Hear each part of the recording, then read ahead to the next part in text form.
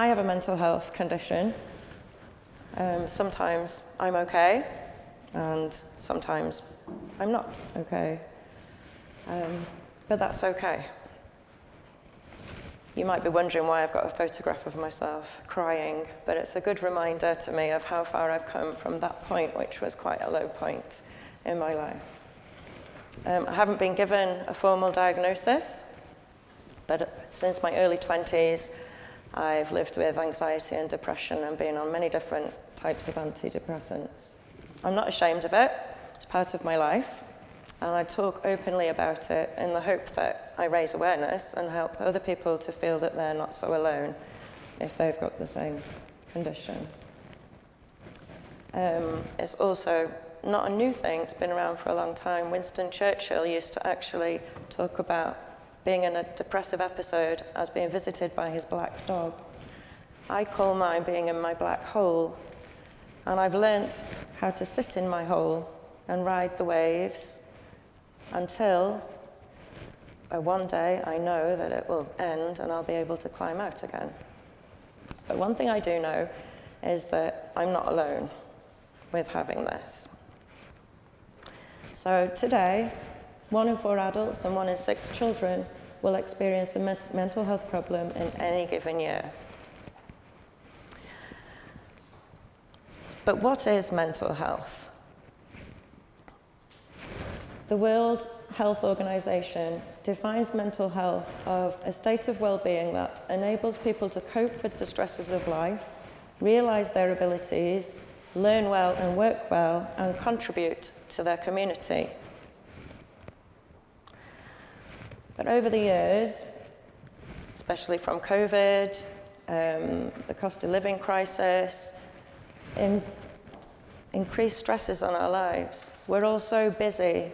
Technology, they've all contributed to the rise in the numbers of mental health conditions. So what can we do about it? Apart from prescribing antidepressants to everybody, are there other things that we can do to help communities, to help people in the communities with their health and well-being? So I'd like to ask you to raise your hand if you think you're not very good at art. 50-50. Got a few artists in here. What if I was to tell you that anyone can be an artist?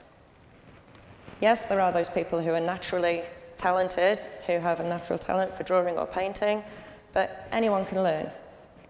And I've seen people learn. It's just like everything else in life. If you practice something enough, then you'll get better at it, just like learning a language or learning how to play a musical instrument. So this is a quote from Picasso. Every child is an artist. The problem is how to remain an artist once he grows up. I used to think that I wasn't very good at art. And then I started painting and I realized that I'm not that bad.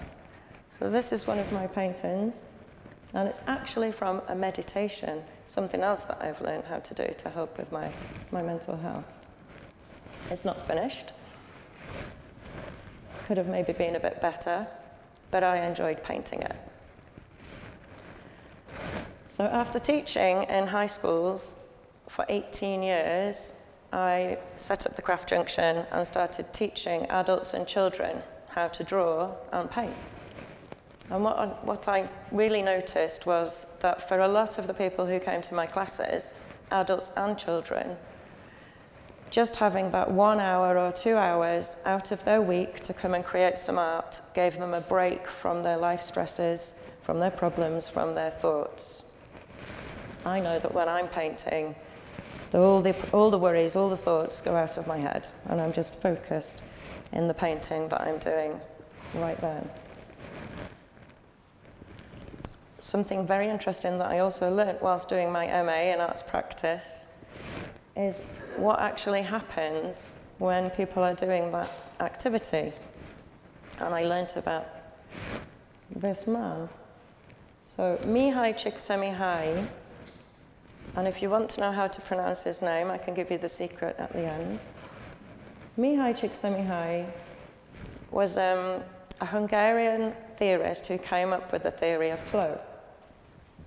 He came up with the word flow after he'd interviewed many people, athletes, artists, about their experiences of being in the zone. And they described being in the zone as flowing.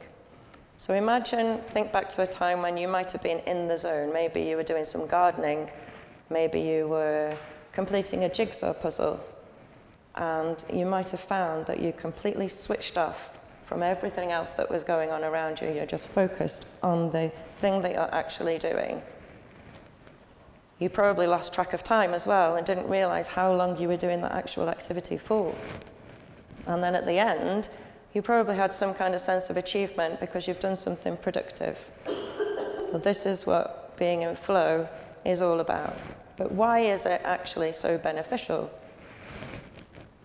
So since Mihaly Csikszentmihalyi has become well known, he also wrote lots of books, and one of them is actually called The Science to Happiness. Lots of research has been done whilst people are in a state of flow, neurological research, to find out what happens in the brain. And what they've found is that the brain waves, when a person is in a state of flow, are around the alpha and theta ranges, which are the ranges when you're most relaxed, most comfortable, and also most creative. But there's also these little spikes of gamma waves. The gamma waves are where the little creative ideas come from. So imagine when you've probably had this, when you're just about to fall asleep and you're relaxed, and then suddenly you have an amazing idea or a solution to a problem that you've been worrying about. And it comes when you're at your relaxed state and you have a peak and a gamma wave. So those are the gamma waves, the creativity waves. They've also found that some of the most important chemicals are released when a person is in a state of flow. So serotonin, everyone knows as the happy chemical, the chemical that makes you feel good, makes you feel relaxed, lessens anxiety. Serotonin is released. Dopamine, which is the motivation chemical, that's also released. And oxytocin, which is a real feel-good chemical, also lowers stress and anxiety. All these chemicals are released when a person is in a state of flow. I've also learnt that the New Economics Foundation brought out a report about something called the 5 Ways to Wellbeing. Some people have heard about these, some people haven't. But they state that if some of these or all of these can be met, then a person's health and well-being can be improved. From teaching in my art classes, I've realised that when people come, they connect. They connect with other people in the room. They make new friendships. They are active because they're actively engaged in creating some artwork.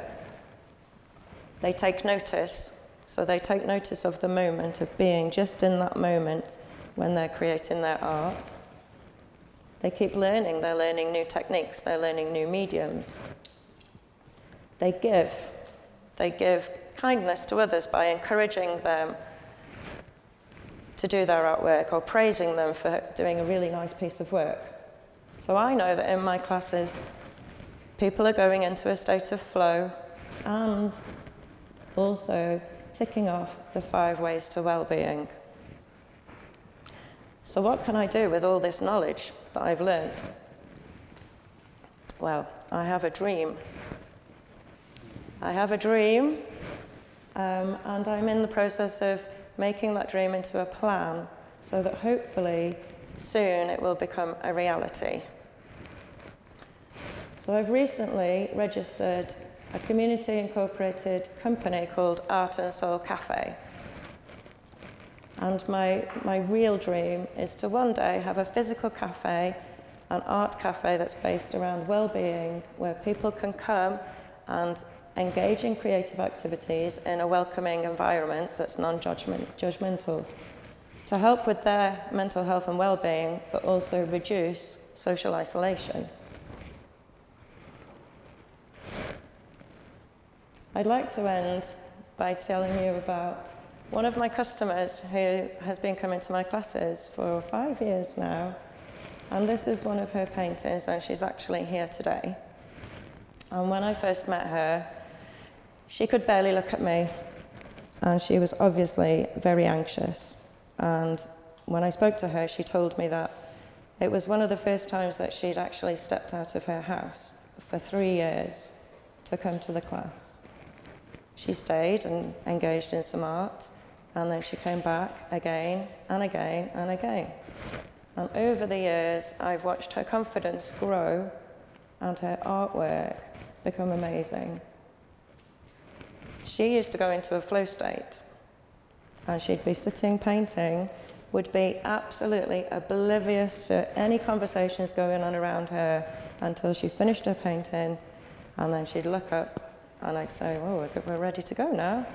And she couldn't believe that she'd been sitting there for 2 hours painting her work. We've become really close friends over that time, and she's so inspiring. She's inspired me, and I'm really proud of her. So that's just one of my success stories amongst others. They say that after every storm, there is a rainbow. But from my experience of teaching art to people, I know that engaging in creative activities, doing a bit of art, can bring little rainbows in amongst those storms that people are having. Thank you for listening.